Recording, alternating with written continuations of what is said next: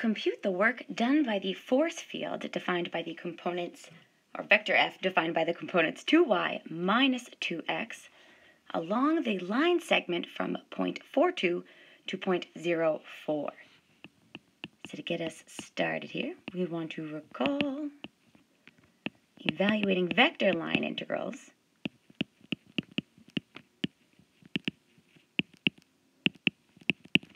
specifically related to work. So we have the vector line integral over the curve C of the vector field dotted with the differential d vector r is equivalent to the integral from point A to point B of the parameterized vector field in terms of this vector r of t, and this is dotted with the tangent vector dt.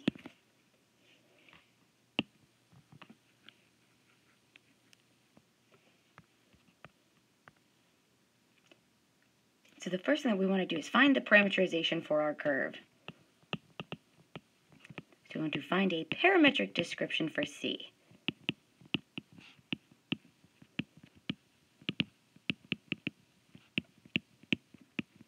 Let's see, the curve that we are integrating over, the line that we're integrating over here, is a line segment, and it's specifically from the ordered pair 4, 2 to 0, 4. So we want to even keep in mind here that if you're given a line segment from point x naught, y naught, to some point x sub 1, y sub 1, we use the parametric description of a vector-valued equation of a line. So we can say that our x component, x of t, is going to be equal to x naught plus t multiplied by the change in your x values, so x sub 1 minus x naught. And then the y component of this vector-valued function is going to be y naught plus t times y sub 1 minus y naught. And this is for values of t greater than or equal to 0, less than or equal to 1. So thinking about what we're given here, we'll use this information to find our specific parametric description. So I'm going to let x naught, y naught be the first point 4, 2. And we'll let x sub 1, y sub 1 be our second point, 0, 4. So finding the components here, we have x of t is going to be equal to 4 plus t multiplied by 0 minus 4, which leaves us with 4 minus 4t. And then we have y of t is going to be equal to 2 plus t times 4 minus 2. So we have 2 plus 2t. And we're ready to go. So we can state here that the curve is parameterized by this vector-valued function r of t with components x of t, y of t. And hopefully you're recognizing these are simply the parametric equations of a line. 4 minus 4t, 2 plus 2t. And again, this is for t values greater than or equal to 0, less than or equal to 1. And we'll now go ahead and use this parametric description to find or to set up the rest of the integrand here. So we want to redefine our vector field.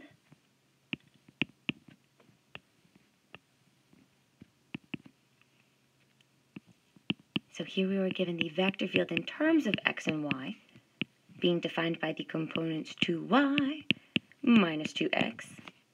And we want to parameterize this vector field in terms of this vector-valued function r of t. This is going to be equivalent to 2 multiplied by y of t minus 2 multiplied by x of t. So these are the components of vector r.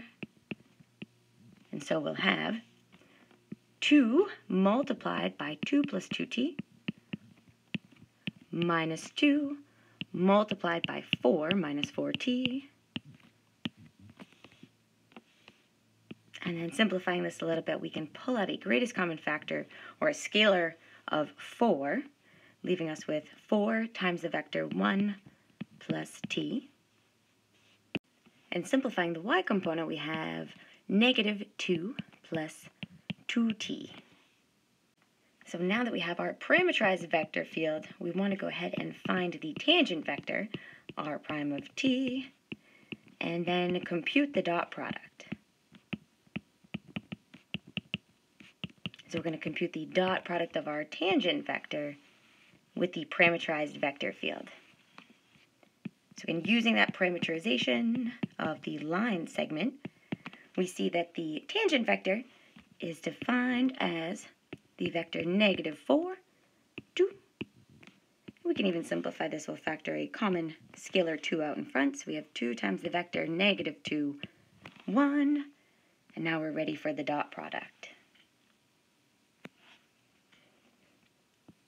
So we are dotting the parameterized vector field with our tangent vector. So we have 4 multiplied by the vector 1 plus t, negative 2 plus 2t, and this is dotted with 2 times the vector negative 2, 1. So we can pull that scalar 8 out in front, and then we have negative 2 multiplied by 1 plus t, plus technically 1 multiplied by negative 2 plus 2t. You don't have to include that though, just for good practice. And so simplifying here, we have minus 2 minus 2t minus 2 plus 2t. So we see those negative 2t and positive 2t will cancel each other right out. And so we have 8 multiplied by negative 4 for a beautiful final answer here of negative 32. And now we are ready to go ahead and set up the line integral and evaluate to find our work.